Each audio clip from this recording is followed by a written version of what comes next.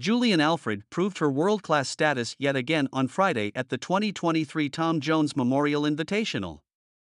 The NCAA Indoor 200m national champion dominated the collegiate section of the women's 200-meter, clocking a world-leading 21.91 seconds in a 1.8 meters per second wind.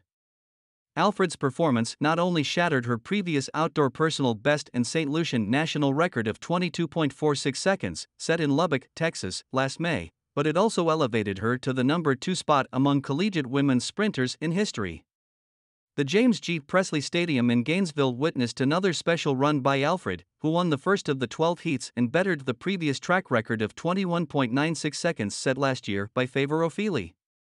The Texas senior flashed off the corner in the lead, and her competitors were unable to keep up with her pace as Mackenzie Long of Ole Miss finished second with a time of 22.31 seconds, while Texas Razadad Adelique, 22.34, and Kavona Davis, 22.47, also posted impressive times.